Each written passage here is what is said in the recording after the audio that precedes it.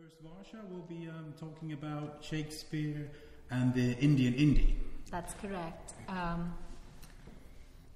I love kind of Bollywood and, have very populist tastes.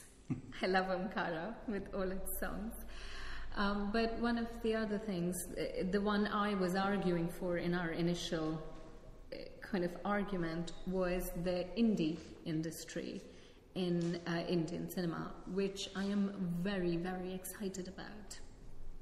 So my paper is going to be about Shakespeare in Indian indie cinema, and there are other examples of indie cinema in Shakespeare, but I'm going to concentrate on 10 ml Love. I'm going to use it as a case study, and 10 ml Love is an adaptation of A Midsummer Night's Dream. Okay, so here we go.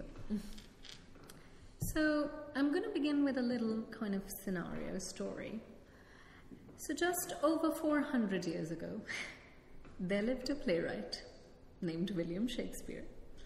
And he wanted to write a play in which the majority of the plot would unfold in the nighttime and in a forest.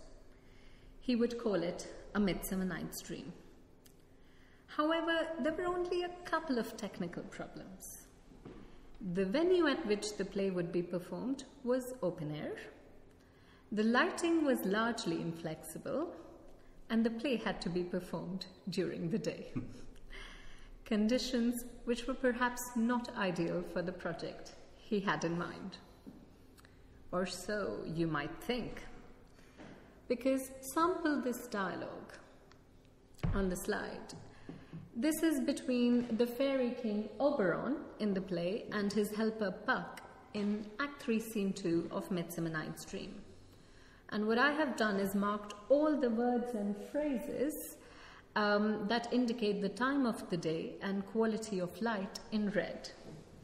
And as you can see, there are many. So, Aurora's harbinger shines, and also the entire last paragraph is all about the time of the day. So Shakespeare found a way around the challenges that his production circumstances forced upon him, and he thought he'll use words to describe the lighting condition. Centuries later, a screenwriter, Sharat Kataria, wanted to adapt A Midsummer Night's Dream for the Indian screen. He would call it 10 ml Love. You can see a poster for it. However, he too had a big trial on his hands, as he was an independent director and his budget for 10 ml Love was extremely small. The way in which he negotiated the challenges is a fascinating story, which merits consideration by scholars of both Shakespeare and Indian cinema. And this is the story that my paper will discuss and investigate. My criterion for claiming that 10 ml Love is an independent or an indie film is simple. It is acknowledged as such by its director Kataria, who asserts that 10 ml Love, and I quote him, is a true indie film, as it is independent of the star system, independent of the usual grammar of normalized feature film writing, and all other cliché elements of a regular comic entertainer. There is also no big producer backing it, he says. Rachel Doyer, one of a handful of scholars to give Indian indie cinema any attention, admitted in 2011, and I quote her, "There is little scholarly research on these films as yet," end quote. And this continues to be the case today, even though the Indian indie is at least 18 years old. Director KiSSiT Gustad says that 1998 was a watershed year for the Indian indie. His indie film Bombay Boys and Nagesh Kukunur's movie Hyderabad Blues were released in this year. Both the movies feature young, middle-class, transnational, urban protagonists, are shot in real city locations, employ the language of the Indian cosmopolitan youth, Hinglish, it's a mixture of Hindi and English, mixed further with vernacular languages, Telugu in Hyderabad Blues and Marathi in the Bombay Boys, and are made on a very small budget. So these are very common features of the Indian indie. It was clear that a new type of cinema had emerged, one very independent of Bollywood cinema. Kataria's movie can easily be seen as belonging to this type of cinema. He uses English in the film and sets the first half of the movie in streets and houses of cosmopolitan Mumbai and the next half in a forest farmhouse such as those owned by the urban elite in India. Such everyday locations too put a strain on Kataria's budget, and he describes how one of his biggest challenges was shooting the nighttime forest scenes, even though he had anticipated this. Kataria had reserved a sizable portion of his budget for this shoot. He did not mind cheap locations, he said, for the entire film because he wanted to save money for that part. Luckily, his production designer found a good eucalyptus farm, which looked great. On reaching the venue, however, he discovered, to his dismay, that lighting this place would take 7 days if they wanted good lighting. He explains that, I quote him, "It takes huge budgets to light places like this, otherwise it will just be a patch of light and looks very odd in films." So creative ways to shoot had to be found. This very seemingly individual difficulty aligns Kataria to a very specific film industry context because indie directors always mention lighting as their stumbling block. Anurag Kashyap, for instance, relates how his entire film was marred by this. His 2008 release Gulal was written in 2000-2001 but was made over 8 years because Kashyap would shoot it around Diwali all the time, which is an Indian festival, because they didn't have enough money for production and Jaipur is all lit up during Diwali. It was beautiful and it gave him enough life to shoot in, and that's why all the night shots that you see from beginning to the end of the film are in Diwali. While the light was beautiful, this destroyed his film because it was, he says, set in the immediate future then, but by the time it was released, the future was past. End quote. Oner maintains, again another independent filmmaker, that if there is one thing he wishes he could have done differently about his film, My Brother Nikhil, it is the night sequence in the film, which he had to shoot with no lights because they didn't have the money whatsoever. And it is very dark. So now when he sees it, he says that we could have just shot the scene during the day and it would not have affected anything. Kataria's solution was to shoot the nighttime scenes during the day, in a day-for-night format. This meant shooting in broad daylight, using filters to kill excess sunlight and boosting light on faces, with the result that nighttime forest scenes are bathed in bright blue light. Like this. So that is what they look like. When I first saw the movie, without being aware of the production context, I associated it with the magical and enchanted quality of the forest, where anything can happen. It seemed just right. Kataria's position here was not unlike that of Shakespeare, who was writing for the Globe and Blackfriars Theatre, where lighting was largely inflexible. Just as Shakespeare employed theatrical resources such as language to distinguish between day and night on his stage, Kataria found a relatively inexpensive way to make the nighttime forest scenes work for his film. However, the material reality touched every aspect of this adaptation. The production context not only affected the aesthetic quality of 10 ml Love, but also seeped into the interpretation of its content, as money, or lack of it, is at the center of 10 ml Love. Whereas Midsummer Night's Dream begins with the aristocrats, Theseus and Hippolyta, 10 ml Love opens with the mechanicals, or the army of domestic servants employed by Mr. Rai, who is the Aegeus of this production. It is important to note the differences between the mechanicals in Midsummer Night's Dream and those in 10 ml Love. To begin with, there is an alteration in the social status between the mechanicals and the domestic servants. Whereas the mechanicals in Shakespeare's play are artisans, so Quince is a carpenter, Bottom is a weaver, Flute is a bellows mender, Snout is a tinker, Snug is a joiner, and Starveling a tailor. They all have their own trades that they can ply. The domestic servants are worse than even apprentices because they would be counted as unskilled labor. Moreover, these servants in 10 ml Love are not intending to perform the tragedy of Pyramus and Thisbe at the wedding, rather they are rehearsing for the Ram Leela. Ram Leela, or literally Ram's play, is a dramatic representation based on the central Hindu mythology of the Ramayana. It is performed according to annual Hindu calendar around the festival of Dashera, and as such is both a religious and theatrical performance. This opens a gap between Shakespeare's play and Kataria's film. In Shakespeare's play, the wedding is an employment opportunity for the mechanicals and therefore something to look forward to. In direct contrast, the wedding is an interruption for these amateur actors. So as one of them remarks, and I'll do the Hindi first and then translate it into English. So one of them remarks, "Shadi ke chakkar mein to Ramleela ka banta dhar ho gaya." This marriage affair has absolutely destroyed the Ramleela, he says. From the first few sentences itself, therefore, it is clear that their rehearsal time is extremely limited. Ghanshu Bhai, Peter Quince of this movie, has to convince his troupe that the wedding preparations will not interfere with their rehearsal schedule. However, even while distributing roles, they are shown to be working constantly, chopping vegetables, arranging furniture. Also, before they are able to carve out time for rehearsal, they appear in various scenes and are shown following complicated instructions for the wedding preparations. For instance, they are putting up a marquee for the wedding, then they are rudely instructed on the pattern of lights which they arrange for the wedding, and finally, Mr. Rai himself comes to check on the catering and food supplies and has to be assured that the wedding preparations are indeed complete. It is only after these chores have been completed that they find rehearsal time and space.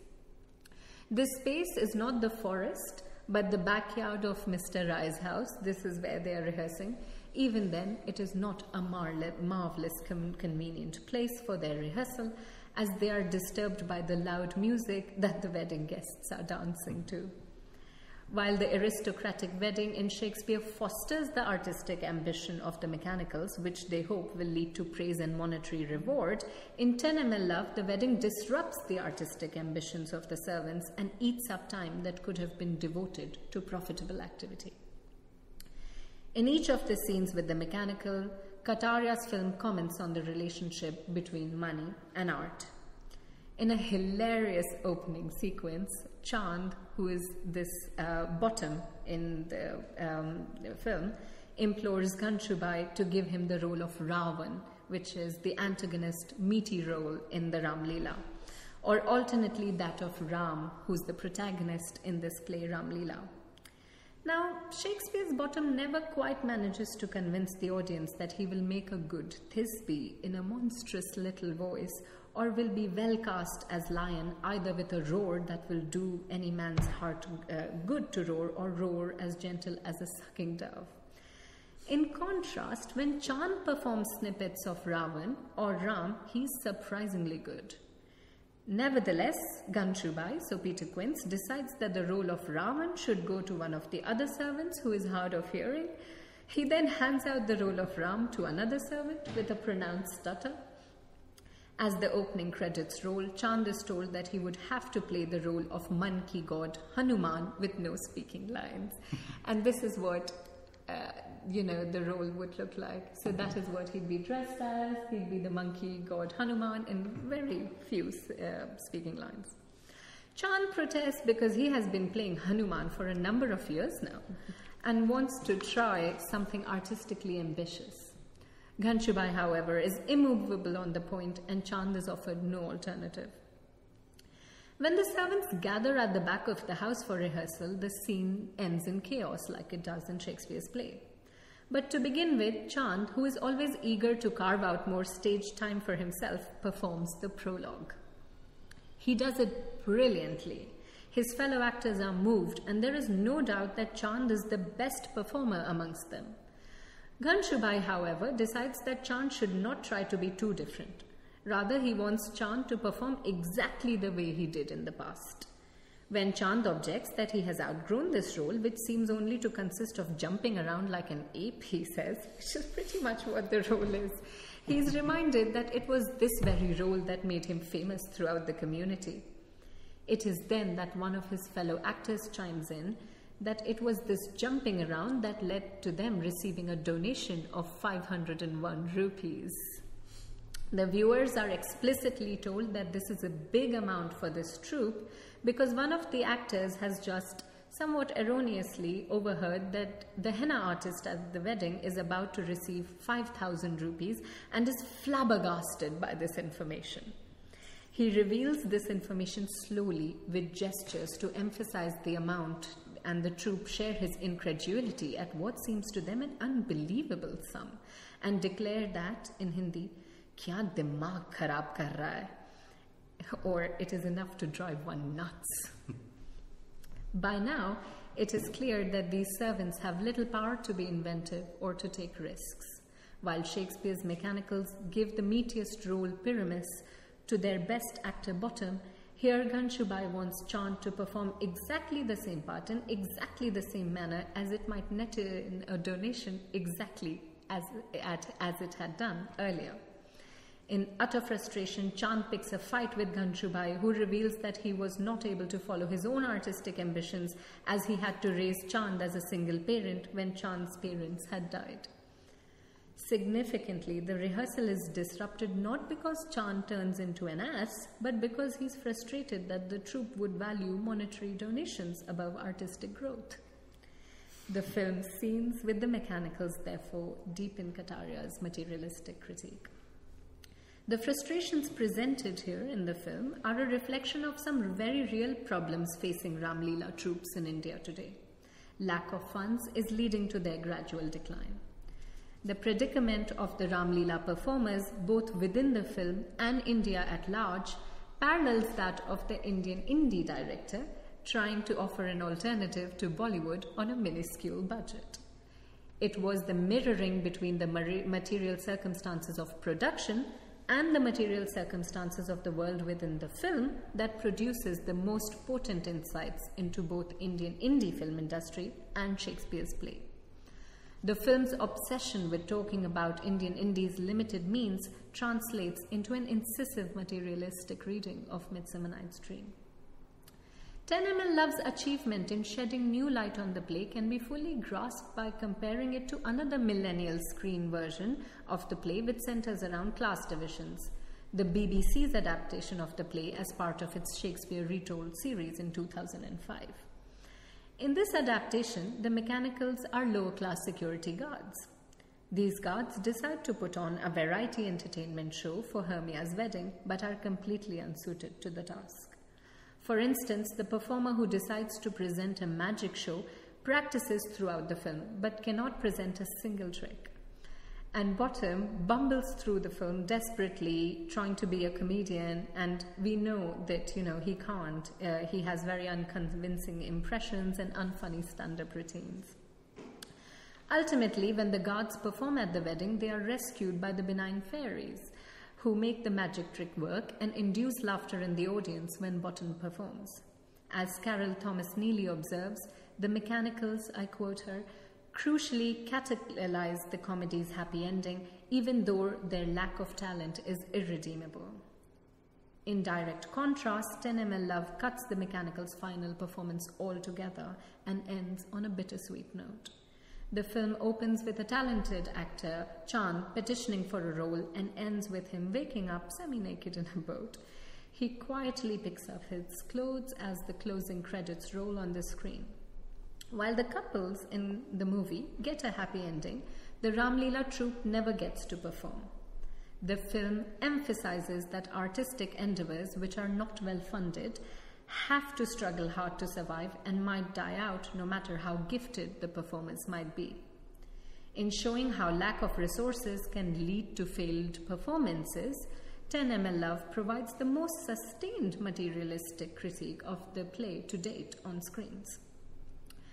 Uncannily, this was exactly the trajectory followed by 10mm Love. The film received positive reviews but was released only on 30 screens in India, and that's very, very tiny. 10mm Love did not lack ideas and talent. Yet the process of indie filmmaking was largely responsible for its failure at the box office. One of the posts on the Facebook page dedicated to promoting the film, because social media publicity was the only affordable option. So one of the Facebook page states that Rajat Kapoor, who played Oberon, helped us in keeping the film within budget by having black coffees. We saved a lot of money on sugar and milk. That money went into hiring one more assistant for the film, he says. Well, the statement, obviously exaggerated and tongue-in-cheek, performs several functions. It draws attention to the shoestring budget on which the filmmaker was operating. It uses this for comic value, and finally tries to deploy this in the service of its publicity on Facebook page.